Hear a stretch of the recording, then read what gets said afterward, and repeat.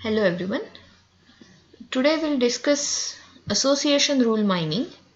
It is also known as market basket analysis because of its origin. However, it's not confined to markets.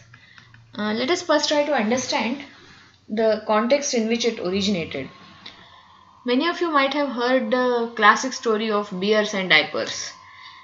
So some supermarkets realized after the study of many transactions that people who buy diapers were actually quite likely to buy beers also. Initially it was a bit surprising because these are not the things that you would expect people to buy together. However, later they realized that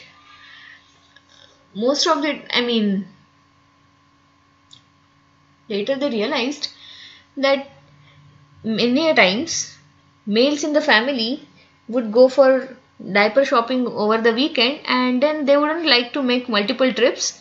So along with diaper shopping, they would do beer shopping also. And in fact, they decided to make use of this knowledge and they stacked the things together. And it resulted in increase in sales of both beers as well as diapers because things were easy to locate.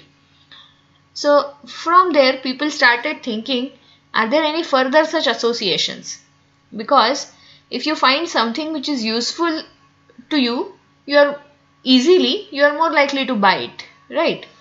So that's why I started the concept of market basket analysis. So it mainly works on transaction type of data. So what do I mean by transaction data? Suppose you have different objects that are sold at a particular shop. So you have say O1, O2 up to OP. P can be very large. It may be like in thousands or something like that.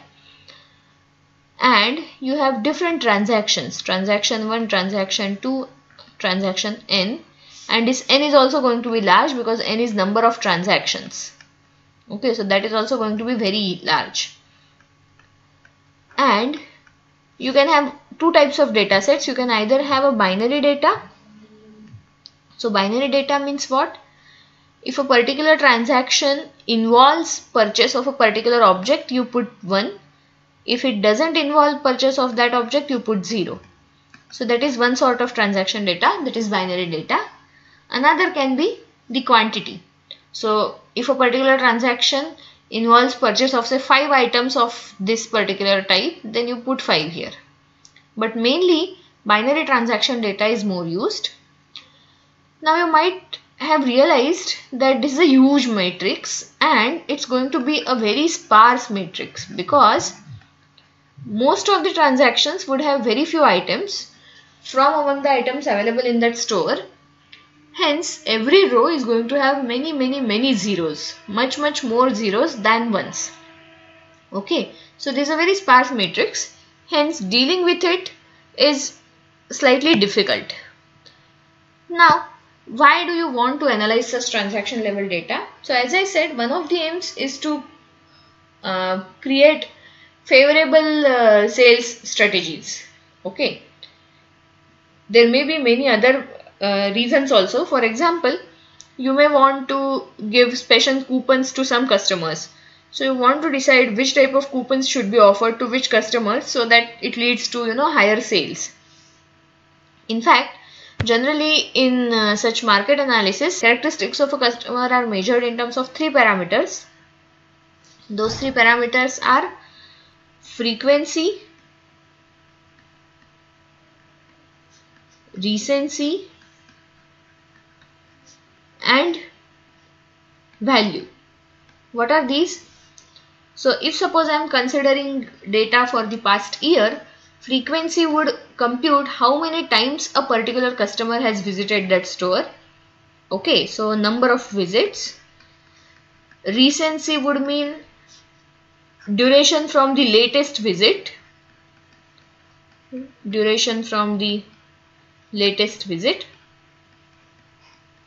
And value would mean average amount of money spent over entire year or even total. It doesn't have to be average. You can say total amount of money spent by that customer in the store.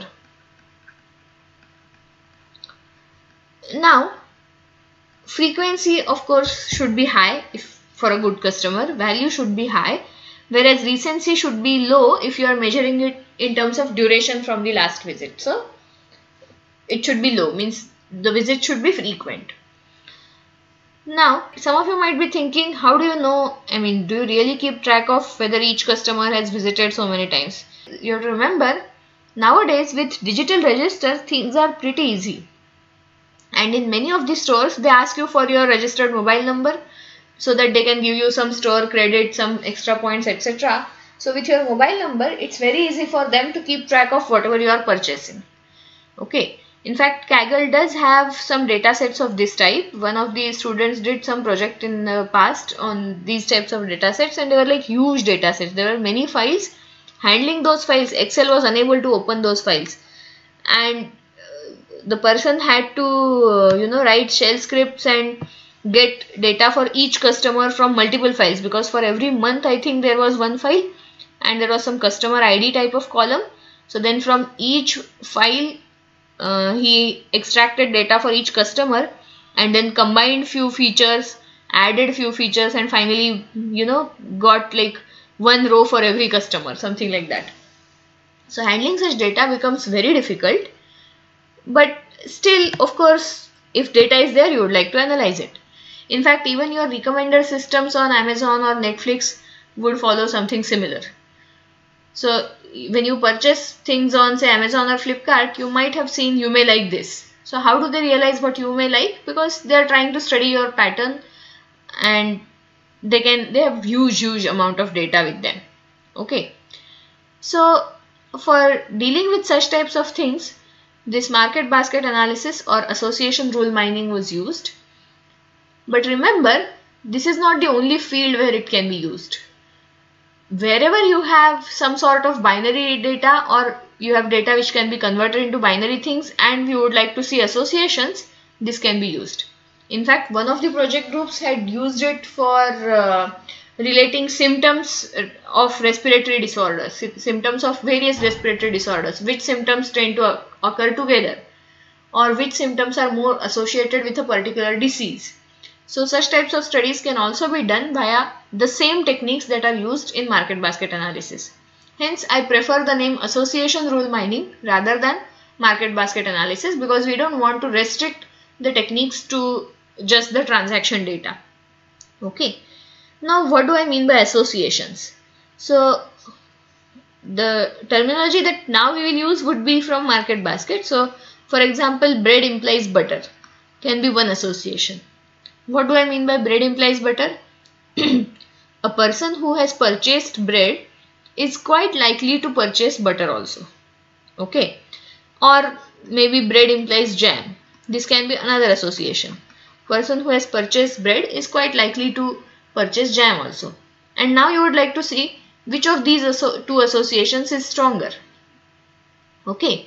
So these types of studies can be done, and in fact you can draw like networks where one thing implies other, another implies third, and so on. Okay. So let me first introduce the terms that are used. One commonly used term is item set. What is item set? Item set is collection of items. Now it can be singletons as well as doubletons, tripletons, anything. Okay. So singleton bread can be one item set. Another item set can be, say, bread comma butter. Okay. So such subsets of your total collection of objects are known as item sets. Okay. Then we define something called as support of an item set. What is support of an item set? Support of an item set is number of transactions containing that item set. So number of transactions containing I divided by total number of transactions. Okay, so if you have, say, 10 transactions, out of which, say, 5 people have purchased bread, then support for bread would become 5 by 10, that is half. Now, as you might have realized, support is kind of like probability. Okay, if you assume everything to be equally likely, then support is like probability, and hence support is always going to be between 0 and 1. For every item set, support would be between 0 and 1. So let me take some sample transaction data so that we can illustrate support and other terms that we are going to study. So suppose we have butter, then let's start with bread, butter, milk, and suppose apple. Okay, and I have transaction 1, transaction 2, transaction 3, 4, 5. Okay, 5 transactions. Suppose first person has purchased bread, butter, but no milk and apple. Then suppose I have 1 0 1 0, so bread and milk but no butter and apple. Then 1 1 1 0. Then suppose 0 0 0 1 and maybe 0 0 1 0. Okay, so suppose these are some 5 transactions. I have arbitrarily put numbers, there is nothing special about them. So now support of bread you can see would become 3 by 5, support of apple would become 1 by 5, and so on. Okay, so support for apple would become 1 by 5. Now we don't want to stop just at support, we want to form rules. Does purchase of one object increase the chances of purchase of other object, right? So for such rule we are going to define something known as antecedent and consequent. So everything on the left would be termed as antecedent and everything on the right would be termed as consequent. So antecedent implies consequent. Those are the types of rules that we are going to form. So a person who buys bread is highly likely to buy butter. If we want to frame a rule like that, then bread becomes antecedent and butter becomes consequent. Okay. Now what are the parameters which can measure strength of such rules? Because you don't want to, technically you can form every pair, but you would like to see which pair is more sensible. And one more thing, neither antecedent nor consequent have to be singletons. You can have doubletons, tripletons. So you can have say bread butter on left side and then milk on other side, or say bread butter jam on left side and milk on other side. So that is also allowed. Antecedents as well as consequents can be sets of cardinality more than one. Okay. Now what are the parameters that can be used to check the strength of these rules, whether these rules are actually rules or not, or are they just coincidences? So one important parameter is confidence. Confidence of a rule I1 implies I2, where I1, I2 are item sets, is defined as conditional probability of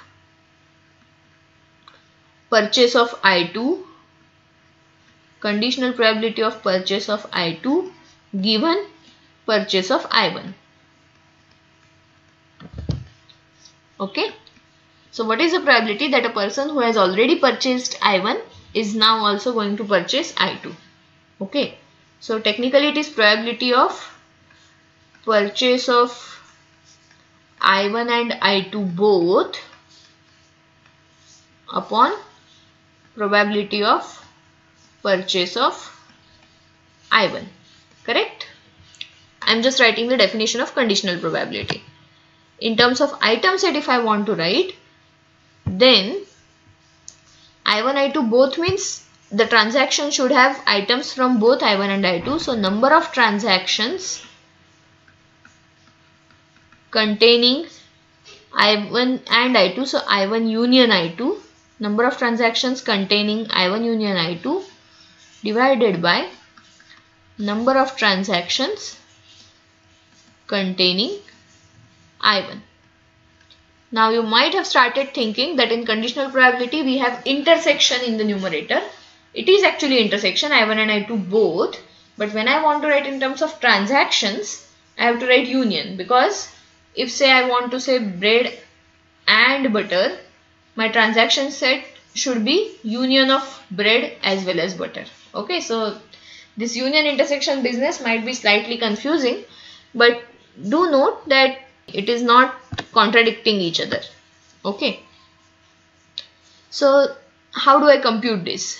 Number of transactions, I can also write this in terms of support of I1 union I2 divided by support of I1. How do I get this?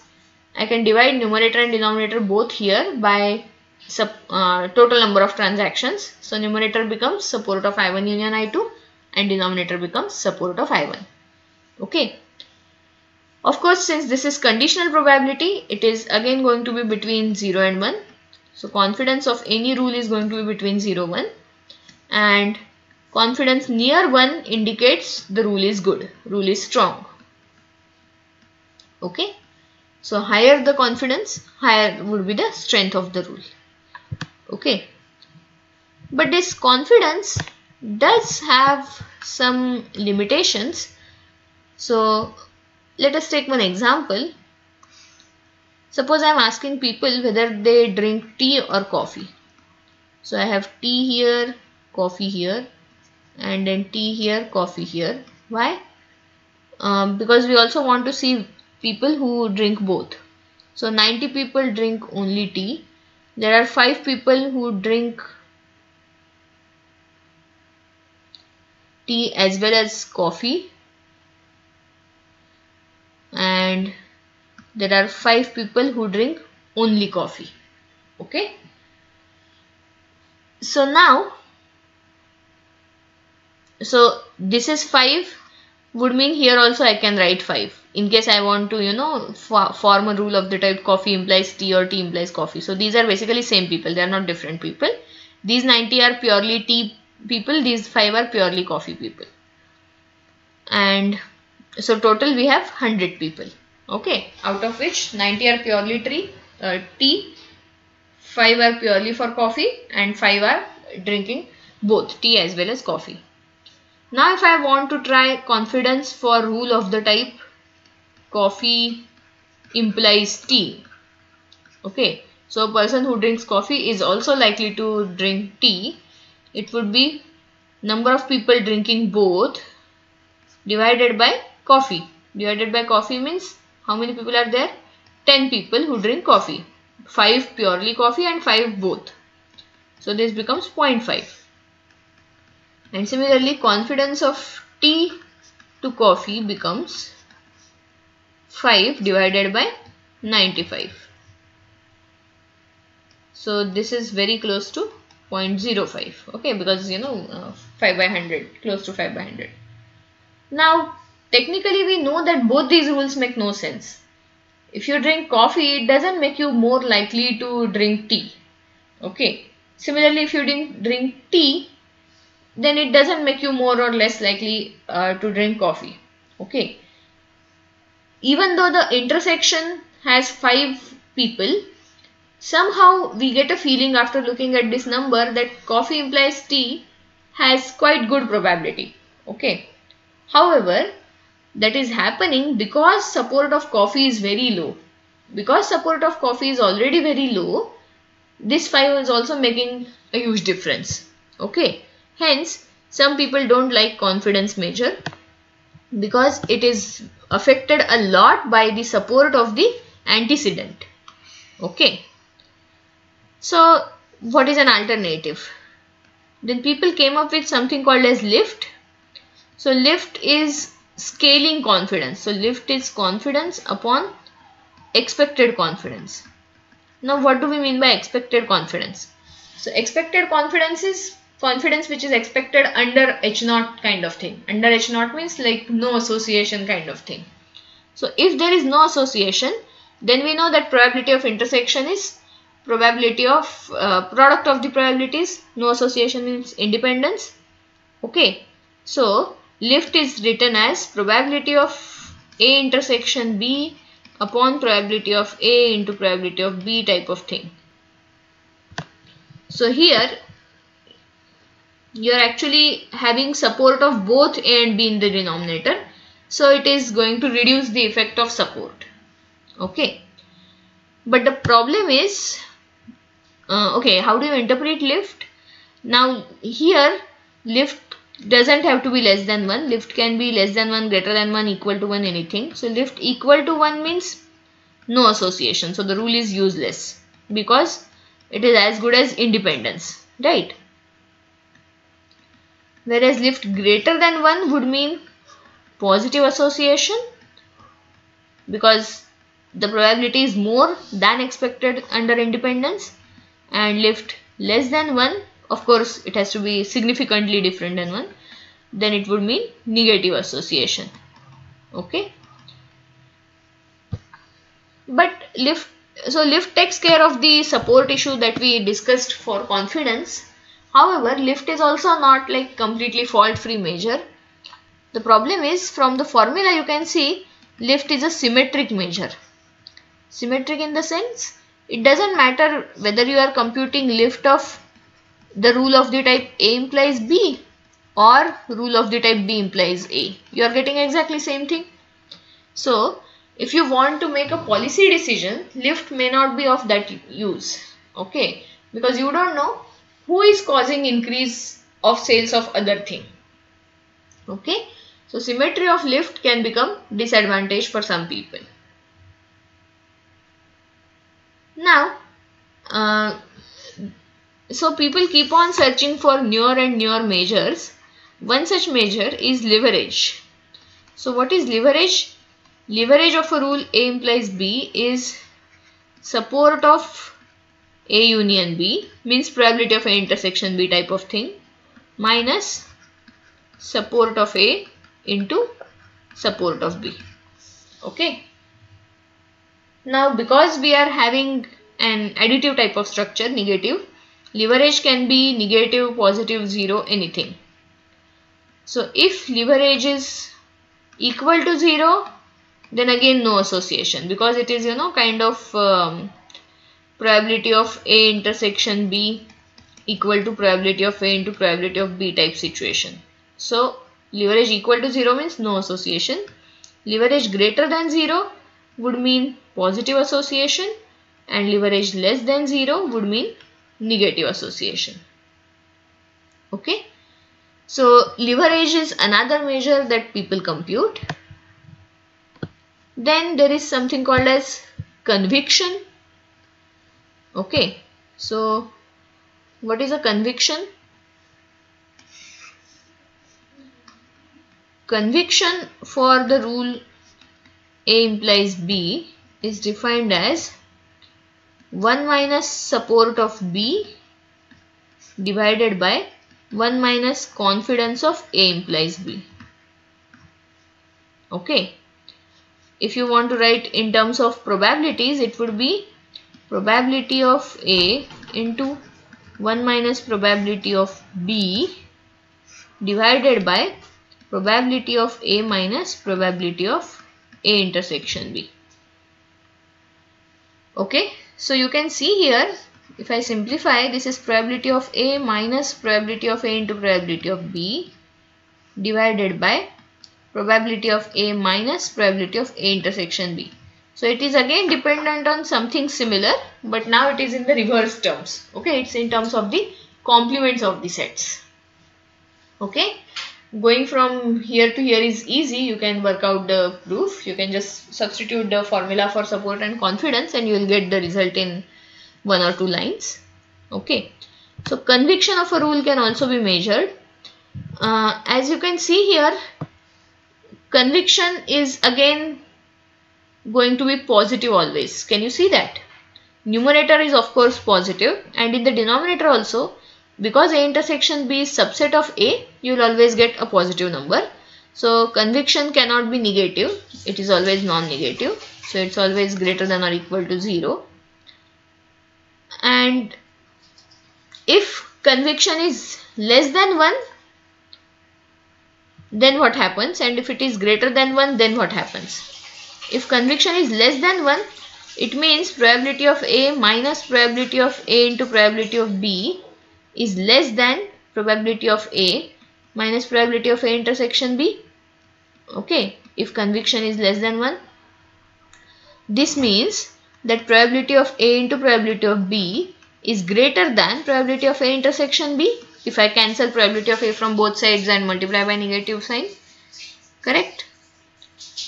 So this would mean that there is a positive association.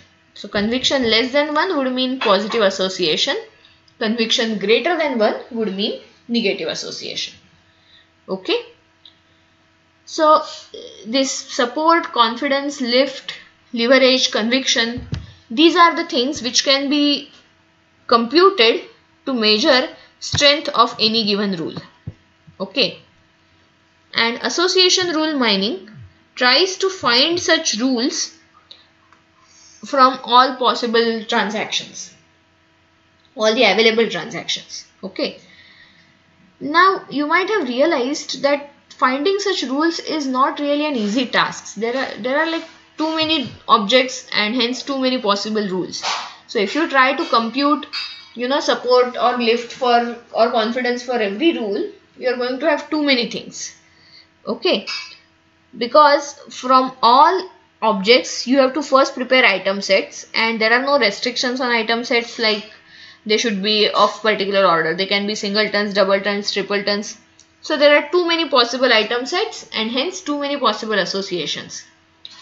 So to reduce this computational burden, people have suggested an algorithm called as a priori algorithm. Okay. What does a priori algorithm do? A priori algorithm tries to reduce at least some of this work.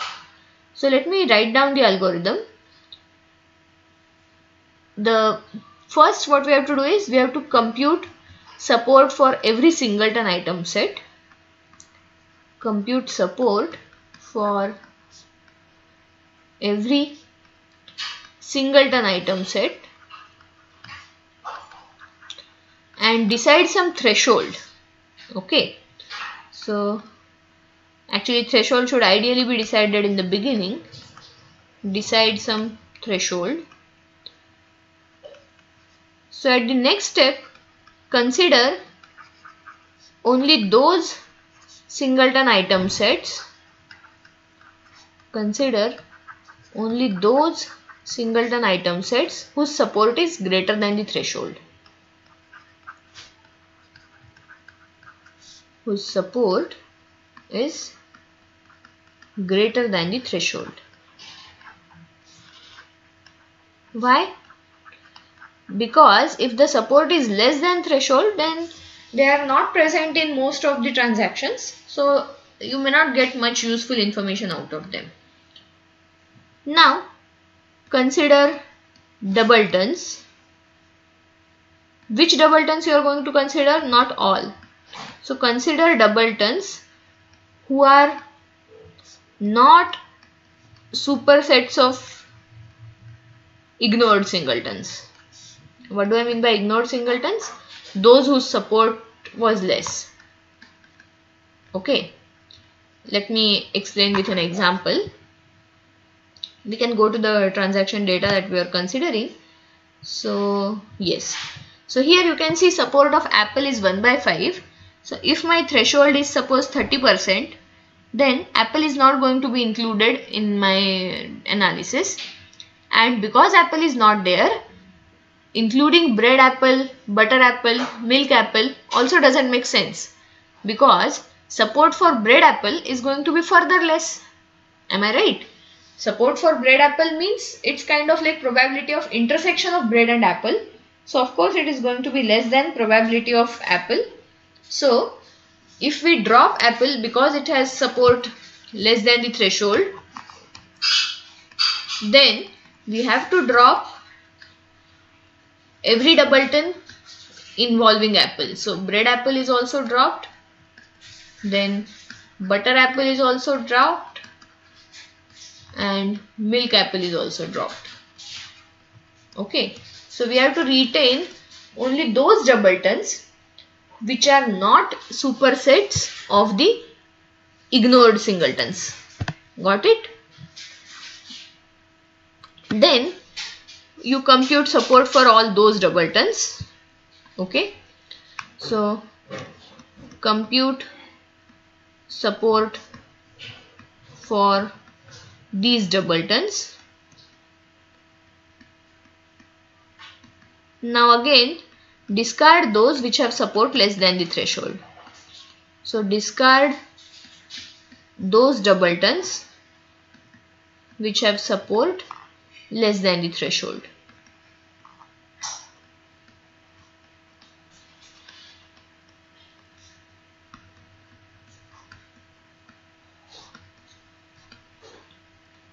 Okay.